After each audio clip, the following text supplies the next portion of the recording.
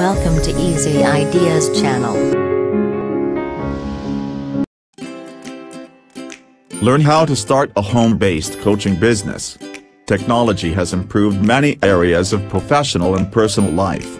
One home business idea that technology has expanded is coaching. No longer are you limited to having an office where you meet people in person or a phone where you might miss subtle visual cues when helping others.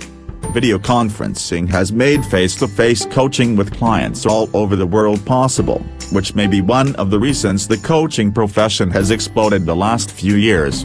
If you have the ability to connect with and help people, coaching might be a great home business option for you.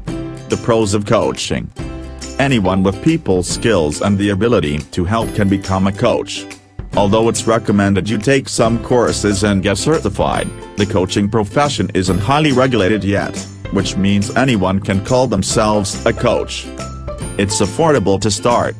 Odds are you already have the equipment needed to start, a computer. You can download Skype for free and buy a quality set of headphones for under $50. You should also have a website, coaching contract and perhaps homework materials, but again, those can be had for less than $100. You can feel good about helping people in the area you coach in. You can do individual or group coaching.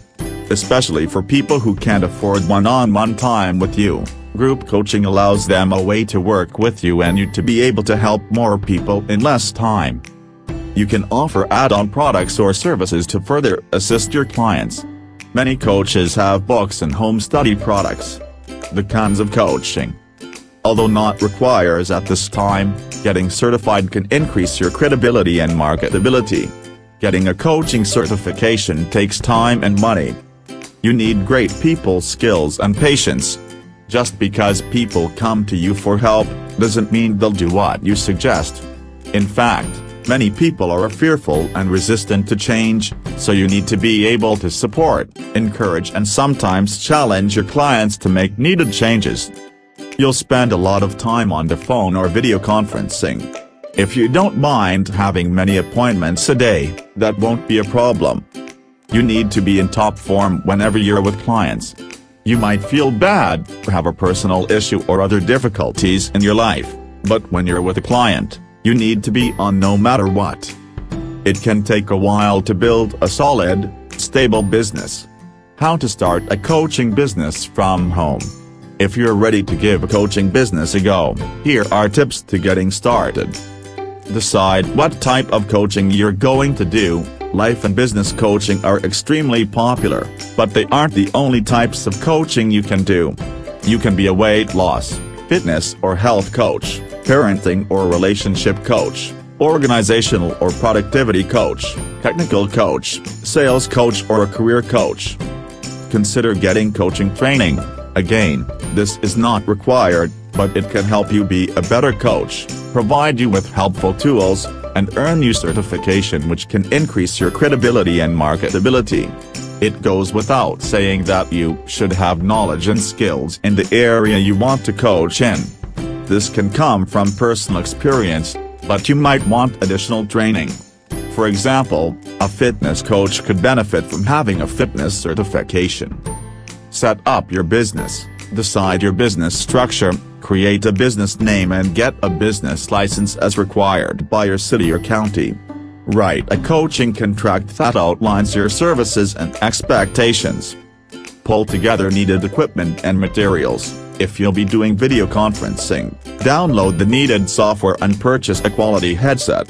Some coaches record calls and give them to their clients so they can review the session. If you want to do that, you'll need to get a recorder that will record your audio calls. If you plan to have handouts or homework, put those together. Build a website. Potential clients need a place to learn about your coaching business and there's no better place to sell your coaching and related materials than on a website.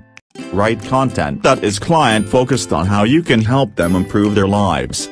If you have testimonials, post them on your website. Create a marketing plan, figure out your best client and where you can find him, then develop marketing strategies to lure them to your business. For example, if you're a career coach, you should develop a LinkedIn profile. If you're a personal training coach, you might want to have videos on YouTube that offer fitness tips or teach specific exercises. Market. Getting your first client will likely be the hardest.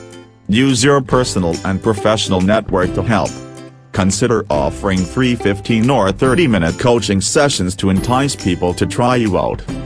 Be the best coach you can be. Coaching isn't a business to take lightly. People are entrusting their emotional and possibly their physical well-being to you. You owe it to them to stay on top of current trends in your industry, as well as best practices for coaches. We really hope you find this article helpful and don't forget to share it with your friends and family. Thank you for watching.